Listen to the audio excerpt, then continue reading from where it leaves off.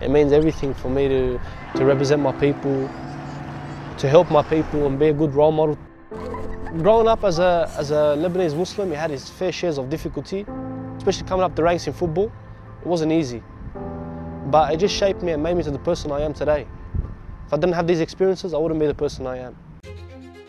I never forget where I came from. No matter how big and how high I get, I would never forget where I came from. This is why I always come back here, because it just humbles me and just gives me that happiness to give back to the young kids and tell the young kids my story and my journey, and to see the look on their faces when they see me, it's nice to see, you know. It's a good feeling. If it wasn't for my family, I wouldn't be where I am at the moment. If it wasn't for their constant support, believing in me when no one believed in me, they're the reason why I am who I am today. You strip that all away from me, I'm nothing.